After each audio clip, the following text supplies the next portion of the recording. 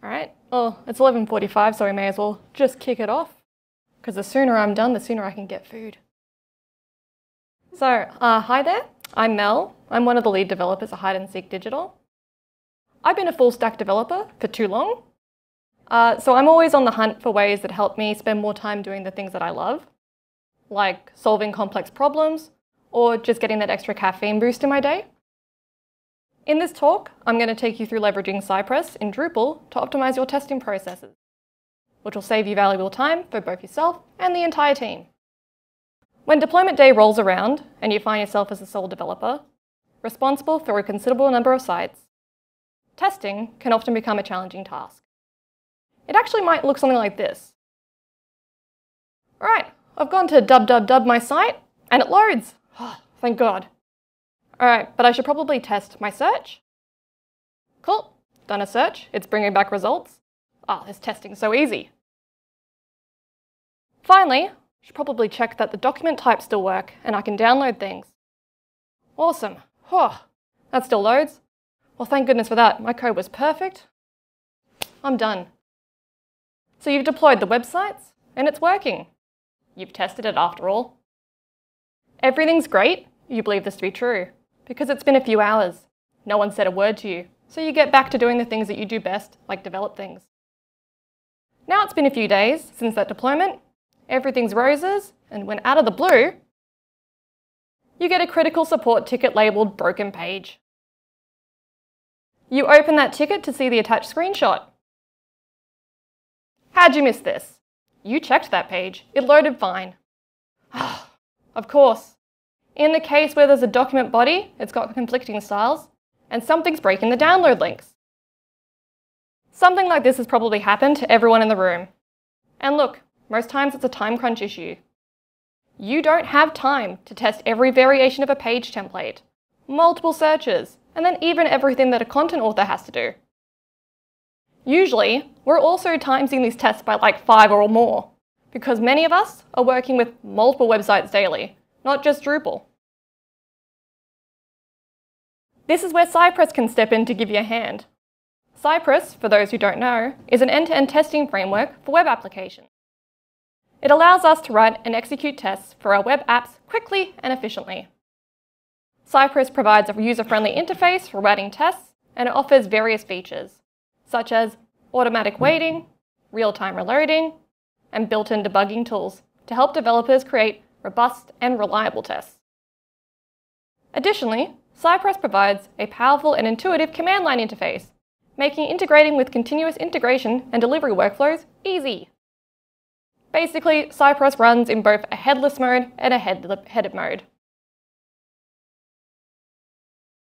Cypress is deceptively easy to set up on an existing project. It's as simple as running npm install cypress save dev. Once installed, we have a folder structure for Cypress that contains your end-to-end tests. I put mine in different folders, but you don't have to. You can put them all in the root. We've got fixtures. These are data sets that you are not going to change, but you're going to reuse a lot. And we've got support, which contains our custom commands and also additional plugin setup. We also have a screenshots and videos folder where test outputs are generated. On the right, we have a basic Cypress config file, but we set up the envs with either a .env or a cypress.env file, because you don't want to accidentally push up public things on your repositories. Told you, Max. Cypress can test against many different browsers and versions. By default, it detects what's available in your machine, but we can either download anything missing or use Docker to also spin up the missing browsers. Cypress has an experimental support for WebKit, which is what Safari's browser engine is using, so it's a little bit more config to set it up. When we run it in a headless mode, we need to set the browsers using the browser flag by defining this in our Cypress config setup. Speaking of setup, let's get into how we can use this to create tests. The bread and butter of everyone's first Cypress test is automating the exact situation we just went through. Cypress can visit a page and do a set list of actions and fail for us when it is unable to reach any of the steps. This kind of test is good to ensure that a user is able to get around the site without an issue. But this test does not care if your site is broken or styles are wrong. We're only really looking at the data stored in the HTML. So that brings us to our next type of test. Say you've gone to style a button on a document page and you've tripped over and you've accidentally applied that style to all the links on the page. While this is an extreme example, we find that large sites have complex styles and it is incredibly easy, even in the days of linting and prettier, to accidentally forget that one parent class. To allow for Cypress to capture a baseline of your page and then compare it to a new screenshot, I use an open source package called Cypress Image Diff.js, which is a bit of a mouthful, but basically it's a set of helper commands that'll do this all for me. So let's see it in action. It's evident that the test has failed because the new screenshot does not meet the thresholds that were set. That button is blue, we're expecting green. When the change is not as obvious as us doing a major color change, this package also provides assistance by generating and displaying diff image files. In the diff file, we see the problem elements in red. To help where things went wrong, it's also muted the rest of the site so we can quickly locate the changes as well. And the code for this test is only 7 lines. Now that test before gave me an idea. One of the key teams that we work with are designers. And I'm sure I'm not the only one who's had a ticket go back and forth over the padding of components. So, how can we use Cypress to help us ensure that the component we've built follows the same fail-on threshold rule? That package before doesn't really help us, but it's using something called pixel match to do its smarts. So let's hook into this. Our designers use Figma as their tool of choice.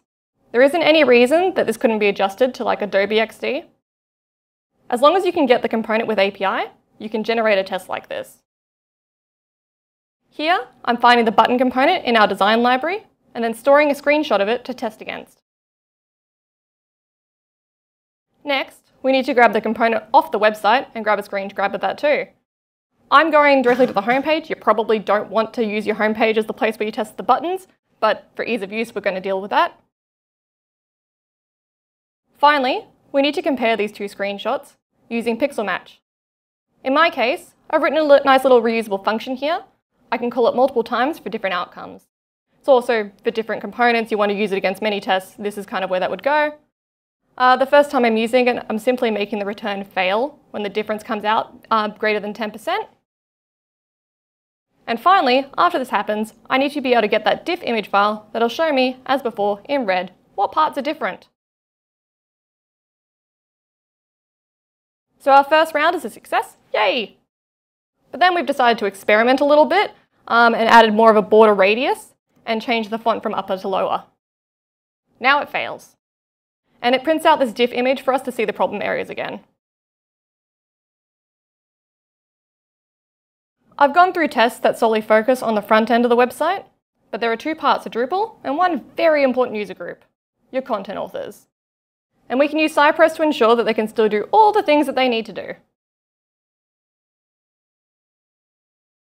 First off, we want to create our own custom Cypress commands, so we can use this to run drush commands. I've made this one that'll create ourselves some dummy users. Just want to note the drush path here, because I want to be able to run my tests locally, and on my hosting provider of choice, I need to be able to switch paths from Lando Drush to, say, Platform Drush. It really depends on where you need to call it from. With this custom command, I call it in my tests, creating the user and ensuring they can still log into the site without an issue. But a content author is going to probably want to publish content. So we can write a test that will follow a content author's journey to create this. In my case, I'm doing this as an article. Then we need to check that the page was created successfully.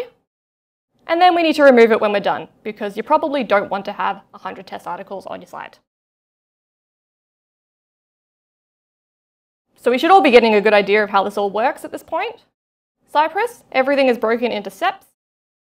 Our first round, we're creating our dummy user again with that command from before, logging them into the site, and then we want to start creating an article. And I've created some dummy data that I've stored in a fixture because I want to use that again and again. Finally, once publishing, we need to check that the page contains the title, and if so, we're going to delete it. Currently, I've only gone through, what I've gone through only really helps an individual. There are no rules in place to have your team also use these tests. And as Dom once said many times in the Fast and Furious movies, we don't turn our backs on family. So, how do we include this as part of our build? And I'm going to go more into PAS here, but for SAS users, where there's a will, there is a way. I'm going to use GitHub Actions as an example for this, but all repo hosts have a version of this. Having Cypress run for your team can be as simple as adding a GitHub action that simply changes the base URL and drush path to your development server. In here, I'm simply saying, on each push to stage, I want to run my Cypress test. But in this case, if I said I only want to run the button one, removing that spec means that all tests will run. Finally, I want to save the Cypress output when we're all said and done, as this will help us find the errors as we run on a headless mode in a visual way. Now, Cypress also has this thing called Cypress Dashboard, and essentially you can hook it up and it will store those videos and images for you. It costs money once you get past the free tier, and I'm very frugal, so I like to find free ways to do things. Now, as with many things in life, this is just one way to run Cypress for teams. There's about 1 million ways that we could handle doing this. Another way would be to include your Cypress tests as part of the build pipeline run, and that way, if they were to fail on stage, your build wouldn't go out at all. That might be really annoying if the build fails because you've moved a pixel 5 to the left, but it saves you if we've just destroyed an entire page.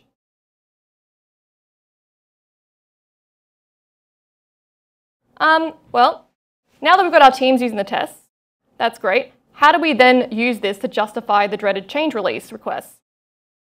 Cypress also has a handy plugin called the Cypress Mocha Awesome Reporter, and it gives us the ability to take these tests and export them out as HTML reports.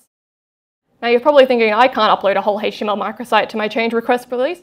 Well, we can use Puppeteer to then look at that HTML and generate it out as a PDF file, which you can then connect to your request. Now you have something to attach as additional proof of the stability of your build, because sometimes word of mouth is... all the tests that we've gone through today can be found on my GitHub. I hope this gives you the kickstart that you need to get some automated testing in your Drupal projects. Just a couple of things that we need to note. Unfortunately, your tests are only as smart as you write them. I know, weird. But the benefits of that is because the things that we work on change every single day, your testing requirements change every single day. You're only having to adjust those tests to meet the needs. And as a human, it's really easy to forget steps, but an automated test isn't going to forget something. It's going to do exactly what it's told. And a super unfun fact is Cypress 12 is not data that ChatGPT has a lot of right now, so it tends to spit out the wrong answers if you use it. But apparently yesterday, it's just recently allowed itself to open itself to the web in Australia, so it can actually search things now. Cool. Any questions? The things that I've noticed with it, so basically the question was, have I used Cypress with web forms? And it's, yes, I have. The only con that I have with it is there's a lot of awaits, because you kind of have to wait. If you're doing like Ajax or something, you have to wait for things to happen. And depends on how fast what you're using your internet speed with. Because you put a wait for like 1 second, that might help 99% of the times, but then you have that one time where it's going to go over just a little bit and just go off that threshold, it'll come back and fail. It's like front end and like the back end stuff, because you can use it to do, it's not like Jest, where you write like unit tests or anything like that. It's solely focused on the user journey more than, yeah.